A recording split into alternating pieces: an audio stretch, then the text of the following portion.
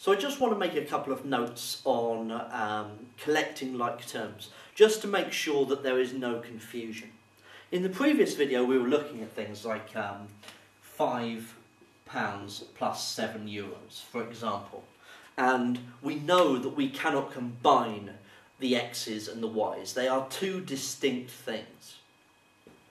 Well, you can also say that if I just added in a random number, so 3, then likewise I cannot combine any of these things. The x's are by themselves in one pile, the y's are by themselves in a pile, and whatever numbers you have left over that have no letter next to them, they are also in a separate pile of things that they cannot be muddled together.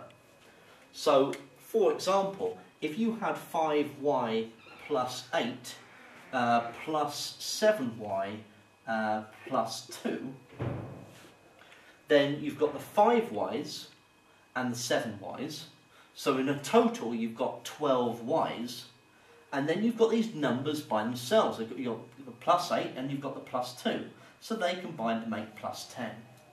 And there's no way that I can combine the y's pile and the number pile. Okay, the 12y's and the 10. So there's no way of combining them. Let's see another thing here, another note. So we've already said that 5x and 7y can't be combined. Well, also 5x and 7x squared, they cannot be combined either. The fact that we have an x and an x squared, when we are combining terms together, these are different things. X and x squared are different things. So they go into different piles. You might as well treat x squared as a completely different letter. Okay? I know they both have an x in them, but the fact that it's got that squared there changes it completely. Okay? This is kind of like a length, and that's an area. And we cannot combine lengths and areas together.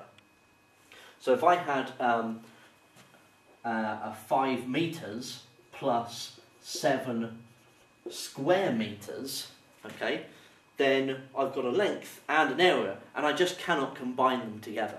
Okay, so it doesn't work. So if you could potentially have a problem where you have 5x plus 7x squared plus 8x minus 3x squared. So we're going to deal with the x's first. So I've got 5x and 8x.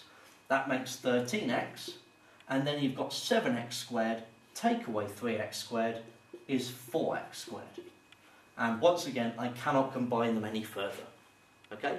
So these little bits on making sure you understand how collecting like terms works. It's not just going to be x's and y's. You might have numbers by themselves, and you might have a squared letter there as well. Okay, so keep your wits about you, in other words.